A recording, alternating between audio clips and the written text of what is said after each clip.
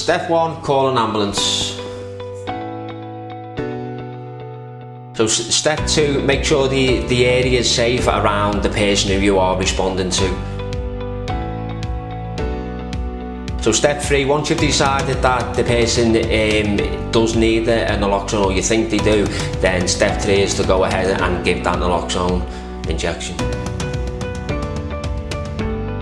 Step 4 is once you've administered the naloxone and they look like they are coming round, you could then put that person into the recovery position and then keep reassuring them that the ambulance is on its way, and just keep checking them in case the opiate starts kicking back in. So don't forget, naloxone saves lives. The more we get it out there, the better.